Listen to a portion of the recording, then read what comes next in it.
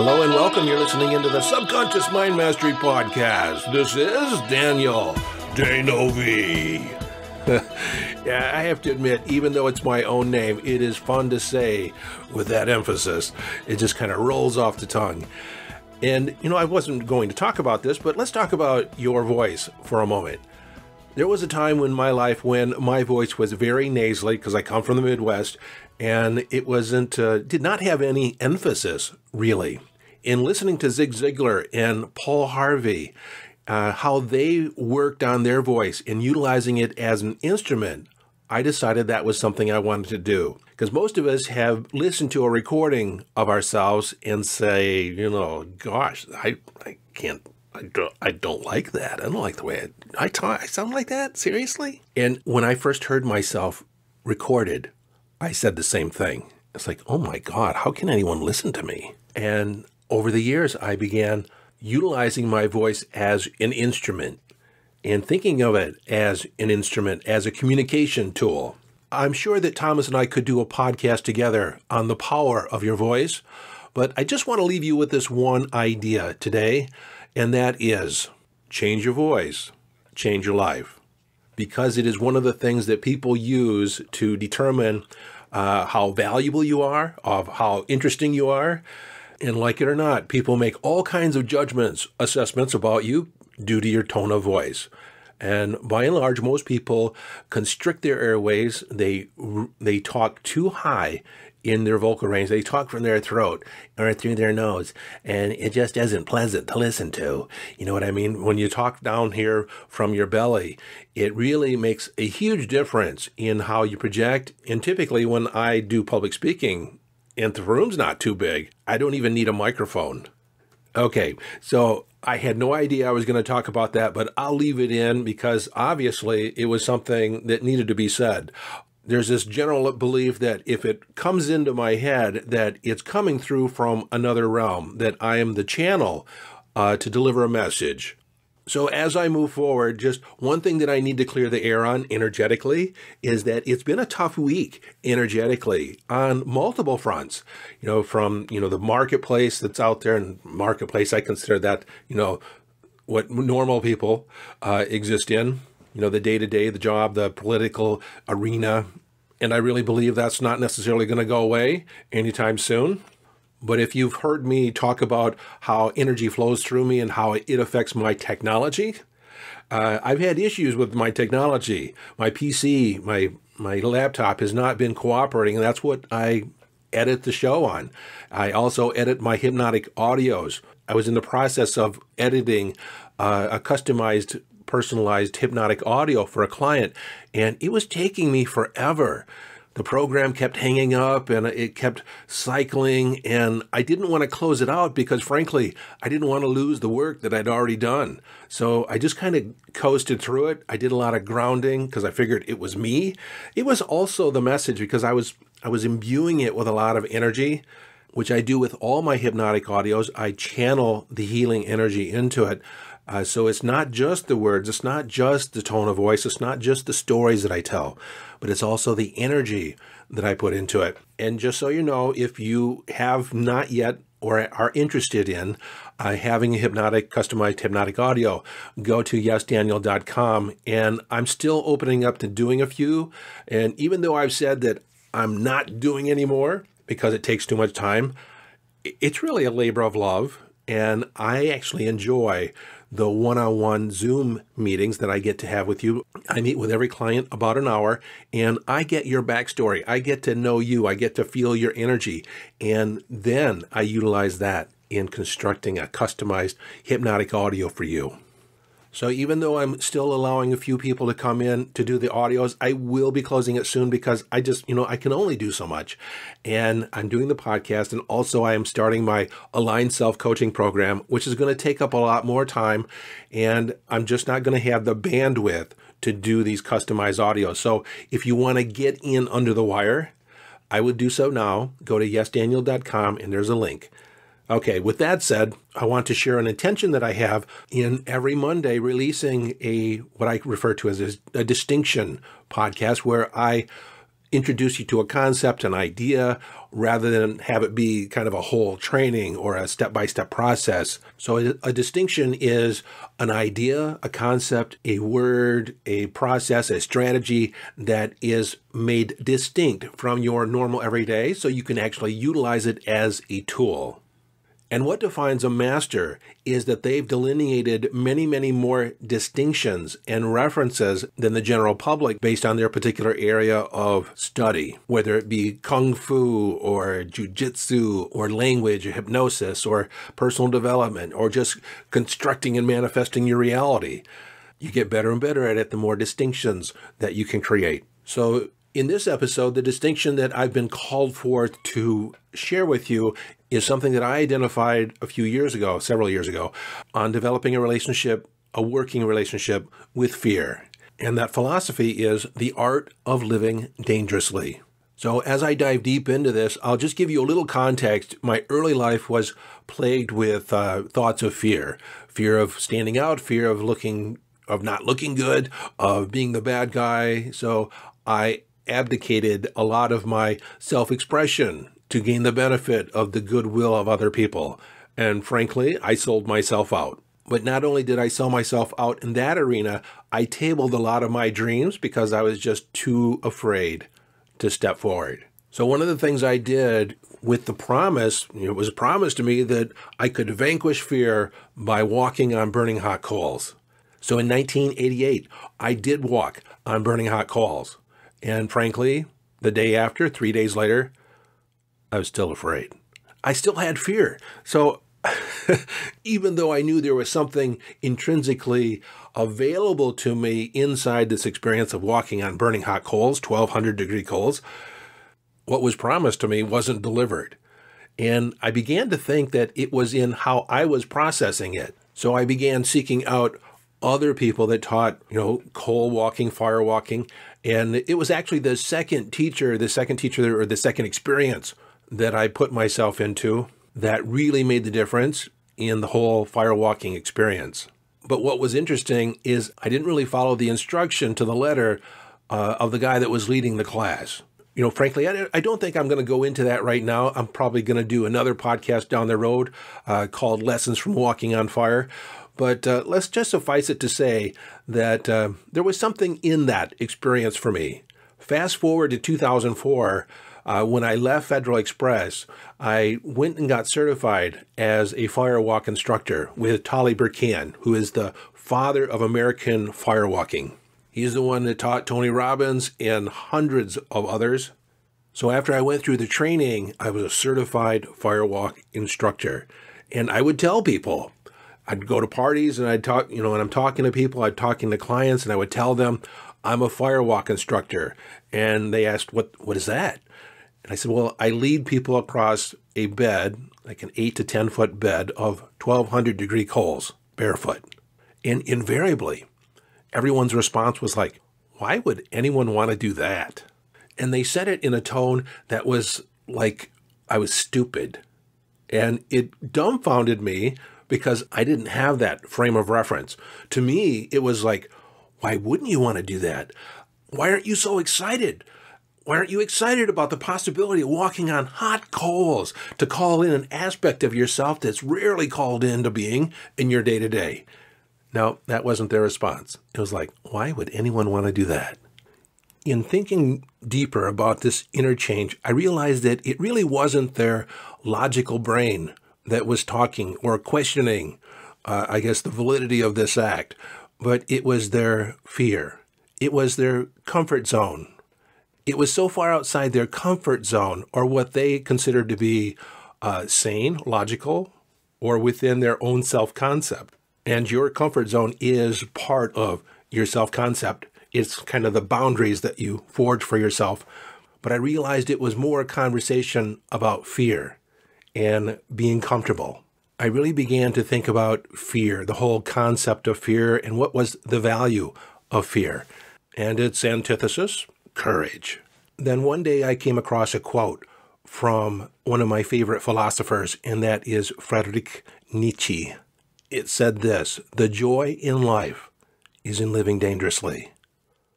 So I decided that I was going to create my own philosophy for fear, and that was the art of living dangerously. Because when Nietzsche was asked, why do you live dangerously? He said, because I'm afraid of everything. So in living dangerously, it is doing the thing or confronting the things that you fear. But I also realized that it didn't have to be that confronting, like really do the things that really scare you. So I thought you could be artful about it, hence my philosophy, the art of living dangerously. So it is artfully and intentionally pushing the boundaries of your comfort zone. It is not about doing stupid, life-threatening, activities, although it could be, but that isn't the thrust of the philosophy. The philosophy is doing those things that make you feel uncomfortable, because that feeling of uncomfortableness, that's what people pull back on. That is like the first signal that something is amiss or something could be potentially dangerous. Because I look back on those responses of people that said, why would anyone want to do that? They weren't even in the position of actually making the decision. It was just in the consideration of it. So they were just leaning in the direction of something uncomfortable and they pulled back. And of course, the logical brain, the unconscious brain, wants to validate itself. So they would position it in their mind as something that was stupid, something that was ridiculous, something that wasn't valid for them. So this is where you get to look at your own life and what things in the marketplace, what things in the world, what things with other people are you deeming stupid, silly, ridiculous, not even on the table for consideration. Because on some level you feel confronted by it, or it doesn't fit your current model of the world. So for me personally, one of the motivations that are behind me bringing this topic, this distinction front and center, is that I feel that many of our paradigms in the very near future are going to be challenged.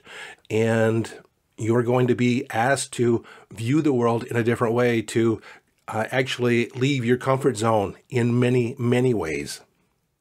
So in recognizing our default pattern in pulling back from those things that are uncomfortable, the art of living dangerously is learning to feel comfortable, feeling a little uncomfortable.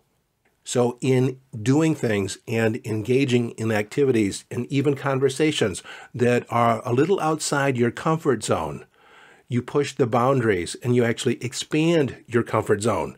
You increase your flexibility. And speaking of flexibility, here is another distinction, and it is called requisite variety. In biology, requisite variety refers to the idea that it is the organism with the greatest amount of flexibility in adapting to its environment that will survive. Those organisms, animals, species that cannot adapt to their environment, adapt to changing situations, will perish. So in the realm of behavior, we want to create more options for ourselves, more options for behavior, more options and possibilities to respond in different ways, flexibility in our environment. The psychologist Abraham Maslow had a quote that said, if your only tool is a hammer, pretty soon you begin to interact with everything as if it's a nail. Here's a real life example. If you only have one way of dealing with frustration or a predictable pattern in dealing with frustration and anger, then you're going to be limited in your expression whenever you're frustrated or angry. You're going to have a few times when it really works and many other times when it doesn't work, that your response just isn't appropriate. Going back in time when I first began firewalking, for me, the idea of firewalking wasn't that far out of my comfort zone. I wasn't really living dangerously. For me, in living dangerously, it was having the difficult conversation. It was me actually being vulnerable and expressing myself, of actually subjecting myself to possible rejection, that somebody might not like me or love me. So what is dangerous for you may not be considered dangerous by somebody else. It's really a personal journey, a personal discovery, and a personal adventure. Because it is an adventure in pushing the boundaries of your comfort zone. One of my quotes is that when you learn to feel comfortable, feeling a little uncomfortable, you will know that as the spice of life. And you've all heard the aphorism that variety is the spice of life. And that is exactly what I'm talking about. It's pushing the boundaries, doing new things, doing things that you won't readily do or haven't readily done, or might not even be on the horizon as something you would even consider. For instance, I had a woman that was a participant in a presentation that I did for an insurance company. And at that time, she was a personal assistant. And she started taking on this idea of the art of living dangerously. And she started looking at where is she holding herself back because of fear. Because one of the concepts inside this, the art of living dangerously, is that fear isn't there to tell you to stop. It's there to tell you to pay attention. Fear was never designed to have you stop. Because if you stop, you're dead. Because in the realm of your animal nature, if you have fear and you stop, you're dead. Fear is motivation to move your butt, to either move in a direction away or move forcefully forward. And what I've learned by and large as human beings today is that fear is really a communication from your other than conscious mind that this is unfamiliar, this is unknown, we're not sure exactly what to do, so you need to bring all your awareness forward and pay attention. So in 6 months, she went from being a personal assistant to being the office manager. She actually asked for the position. For the 6 months prior to her asking for the position, she was practicing the art of living dangerously. She was asking for more responsibility, taking on new projects, stepping outside her comfort zone. She was risking failing. And then she got to a point where she was not afraid to fail. And that made all the difference for her. So as you consider the art of living dangerously, how might you begin challenging the boundaries of your comfort zone? What are some things that you could begin doing? And you may consider your own little list, but one of the things that I did was I began making my bed. I was living by myself at the time, and I was like, why should I make my bed if I'm just going to crawl back in it at night? And my rationale at the time was always like, I didn't want to take the time to make my bed. But then after thinking about it, I realized that it really just took me a minute to make my bed, a minute. And that in fluffing up the blankets and fluffing up the sheet, it felt so much nicer once I crawled into it at night. And I'll admit, I got this idea from a Reader's Digest article that I had read at the time. And there was one paragraph inside this article that mentioned doing something difficult every day, something you consider difficult. And to me, at the time, the most difficult thing was making my bed. The next thing I took on was after I pulled the clothes out of the dryer, I folded them right away. I can't tell you how many loads of laundry would pile up on my couch and would sit there, and I would begin pulling things out as I needed them on the day. Of course, they were always wrinkled. They were always horribly wrinkled.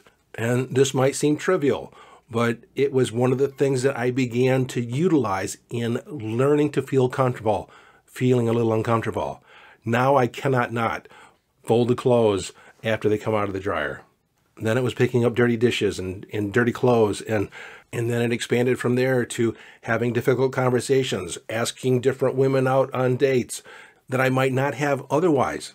It was broaching topics and having conversations that I was reticent in bringing to the forefront, but I figured if I was holding back, it was a command from my other than conscious mind to move forward and live dangerously.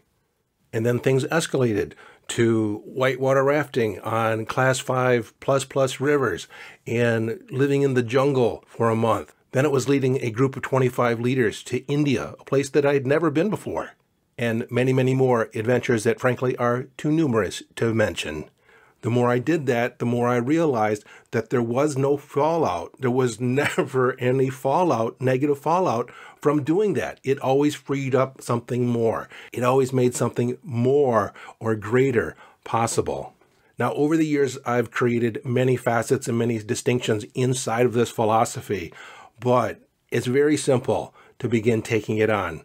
You know what makes you feel uncomfortable. You know the areas that you avoid and pull back from. So in pushing the boundaries of your comfort zone is artfully moving in that direction, leaning in that direction, going a little closer and a little closer to the boundaries, the edges of your comfort zone.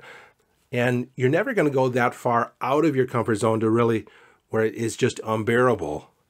Although there are circumstances in life that may thrust you beyond the edges of your comfort zone, and then you just have to deal with it. Otherwise, you perish.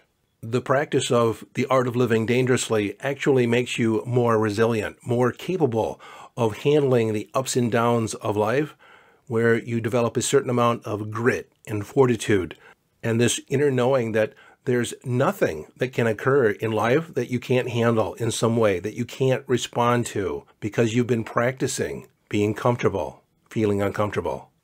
So in building this muscle, that practice of consistently and consciously stepping outside of the arena of the known into the area of the unknown. Like you just don't know what's going to happen. You don't know what's around the corner. And you're okay with that. Because the more you practice it, you realize that everything works out. Sooner or later, everything works out. Now, I'm going to add one more concept to this idea, and it's gamifying the process, turning it into an adventure. And in that adventure, you don't know exactly what's around the corner. That's the whole purpose of an adventure, to do something, have something new.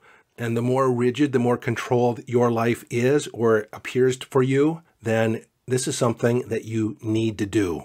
Because I'll tell you, as you grow older, your comfort zone shrinks more and more in closer. And that is the danger of wanting to be comfortable all the time. And this thought just popped in my head. I know some of you rarely go out of the house. You shy away from interactions with other people because it's more comfortable just staying home and dealing with yourself, not dealing with other people's energies, and even having to distinguish what is your energy and what is somebody else's energy. And long ago, this is how I actually defined myself, as being shy, because I always felt this little twinge of anxiety when I met somebody new. Because I had this internal dialogue like, what if I didn't know what to say? What if I wouldn't know what to ask? What if oh my God, what if there are moments of silence where nobody said anything? How uncomfortable would that be? And I thought this feeling of anxiety that I had was telling me to stop, to hold back. And I didn't like that feeling. The more I started to think of it as an adventure to get to know other people, and in talking to other people, I realized that everybody has this little inkling of anxiety when they meet somebody new. So I began to reframe that was the feeling of excitement in the adventure of learning and meeting somebody new, of discovering a new perspective on life. If you want to download the framework of the Art of Living Dangerously, I'll make that available at yesdaniel.com/danger. That's yesdaniel.com/danger. And there you'll get a PDF download which gives you the framework of the Art of Living Dangerously. And I invite you to take it on for yourself. Take on the philosophy, the practice. Just entertain the idea for the next 30 days and see the difference that it makes for your life. So until next time, live dangerously and enjoy the journey.